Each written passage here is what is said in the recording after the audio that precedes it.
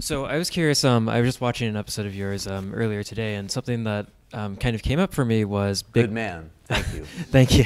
Yes. Um, and something that came up for me was big tech in particular, especially with this election cycle and how social media plays such an integral role to information being spread during elections. And you had raised issue with Elizabeth Warren's plan to try to regulate social media, where you Yes. said that if she's trying to prosecute those that are believed to be spreading misinformation, that it could open the sort of Pandora's box for regulating this type of material. And so I was wondering what you think the role of the federal government should be in trying to regulate this misinformation. And I guess just as an example, as well, if you think that companies should follow the example of, for instance, Twitter, which decided to simply just do a blanket ban of all political advertisements. Okay, I'll work. I'll go in the flow you asked. That's a really good question. So, and this isn't a direct answer, but this is, I feel like, my work. So what I was trying to do in that segment too is to, again, historicize this. I see people on social media and on television.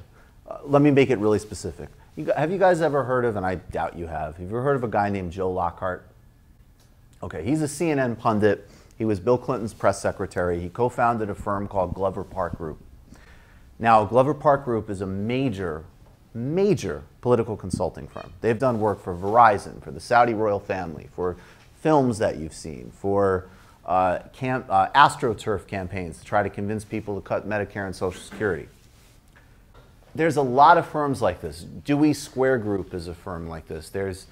And so you have people, and I'm not even talking morally, although you could make a moral objection, but they have set the whole stage for what we call fake news. They have set the whole stage for why people don't believe information. They have manipulated science. They have generated campaigns like Dewey Square Group, it was reported, was a masters of, and this is like, they were very big in the 90s, so this is even harder to track without the internet. They were supposedly masters of hiring people who had community, and this is very Mike Bloomberg territory. I think that your professor is, I'm in a school board, and I think that he's a community activist who's concerned about kids in the community and improving their outcomes because I know of his work. I've decided we as a district, or a state more likely, should ban soft drinks in the schools because they're terrible for kids' health. And all of a sudden he comes in and is like, no, that's actually a really bad idea and it affects these different student outcomes. And I'm like, well, that sounds bizarre, but I think this person's credible. He's working for Dewey Square Group, right? That's the type of thing that they did, okay? So in the last couple of years, you have people who have wanted to reduce the result of the 2016 election to fake news or memes or whatever. Nonsense. There's major historical and macroeconomic trends behind that. And if you want to have a conversation about fake news and propaganda and misinformation, this is not a plot in Russia that was hatched. The modern PR industry goes back to, I guess, the 30s or the 20s with Edward Bernays, and is a global product that has affected how we campaign, how kids get exposed to different foods, and so on. So I have a problem philosophically out of the gate with this kind of liberal control freakery, like, well, there are things that are wrong, and we're going to tell them that they're right, and partially because I disagree with it, and also because it's a fucking loser. You know, like, great, yeah, go up against Donald Trump and tell him that his facts are wrong. Good luck.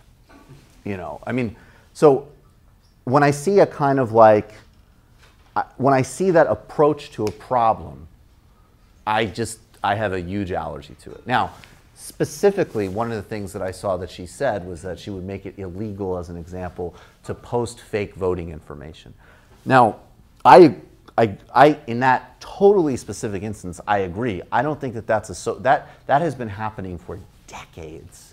People have put flyers on the billboard, right? Don't forget to vote on Saturday.